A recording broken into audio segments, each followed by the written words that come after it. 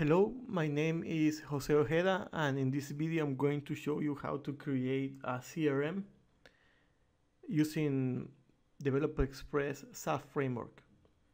Actually, I haven't prepared uh, anything for this tutorial. I just create a simple Word file where I list the things that I need to do for my CRM.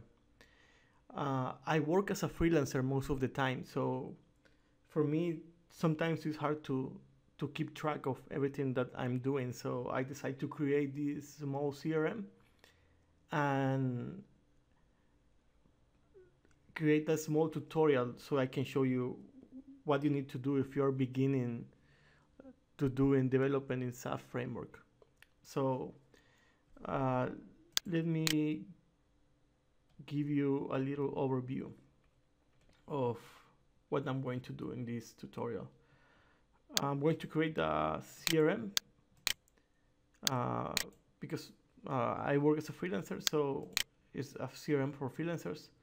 In the project overview, these are the entities that we're going to create. We're going to create the customers, the project, milestone, task, files, products and services, but this is going to be on the next stage.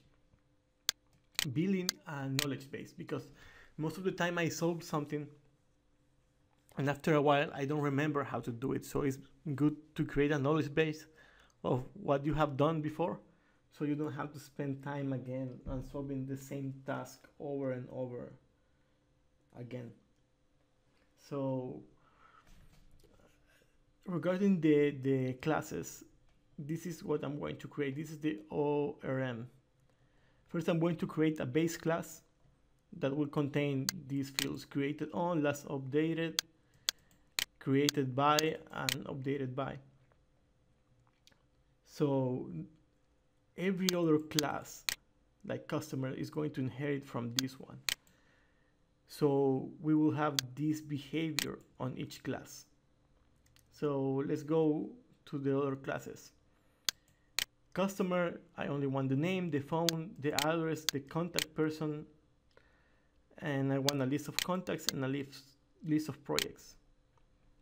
The same for project. I want the name, the start date, the end date. Most of the time I have a source controller on my project, so I want to know the URL, because sometimes I use my source controller, sometimes I use my customer source controller. So if you go back after a while, it's hard to remember. So I'm going to put this on the project.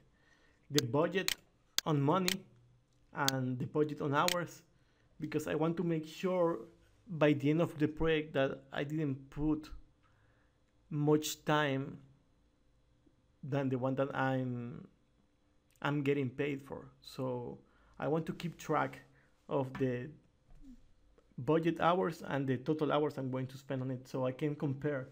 That way it will help me in the future to give a more exact price to my customers, because most of the time when you work as a freelancer, you end up putting more work than the work that you're billing to the customer. So I'm going to keep track of that, the total hours on time that I'm spending on that project.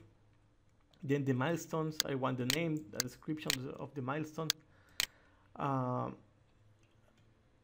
Then I think I put this by mistake. I'm not going to use it. I'm going to keep track of the total hours, and I'm going to keep track of the list of tasks by milestone. Then the task is really simple. It's only the description and the time I spend doing that task. And the files contain a description, the file attachment, so I can attach a file to the database. I'm going to change this in the future, but right now I'm going to use the built-in functionality of XAF. And the project to which this file is related or attached. So I am still missing the products and services, the billing, and the knowledge base, but that's going to come in the future. So let's start. I'm going to create the project using Visual Studio 2013.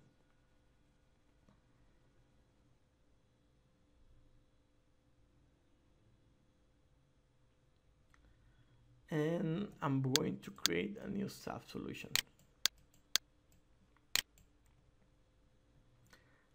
I have two versions of Developer Express installed. I got 15.1 and 14.2.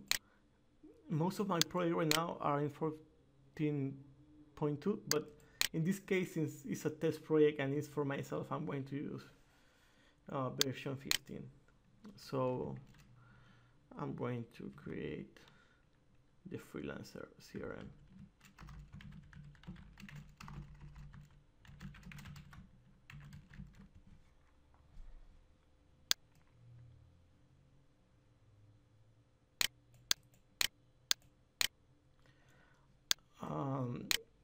Since some versions before, like 2 or 3 versions, XAF comes with this tutorial. Actually, I don't really like it, but let's go through it because it's going to stay, I guess. So I'm going to create a Windows and a web application. I'm going to use Express Persistent Objects. For the security, sometimes security in XAF can be really tricky, and it will create a lot of problems when you do process if you don't have permission on the entities you're using.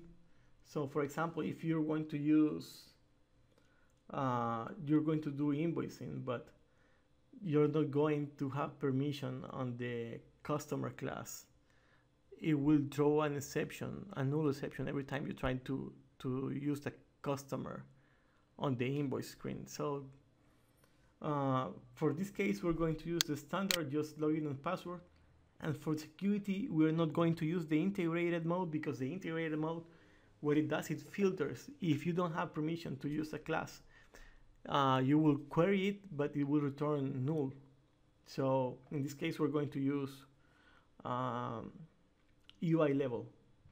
That is, I think, is recommended for most of the cases. Well, the small cases, but if you're going to create an enterprise project, you have to use client-side security. But you have to really be aware of the entities related on each process. So every time you create a process, you don't end up having permission problems. In this case, I'm not going to add any module because I'm going to do it manually so you can see. So I think we're done with this project, so let's finish.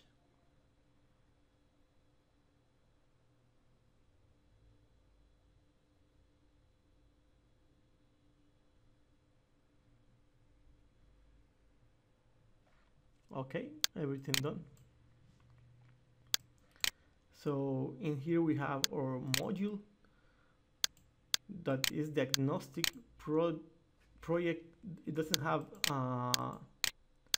reference to any Windows or web platform. It only contains like agnostic, like for data access and stuff like that.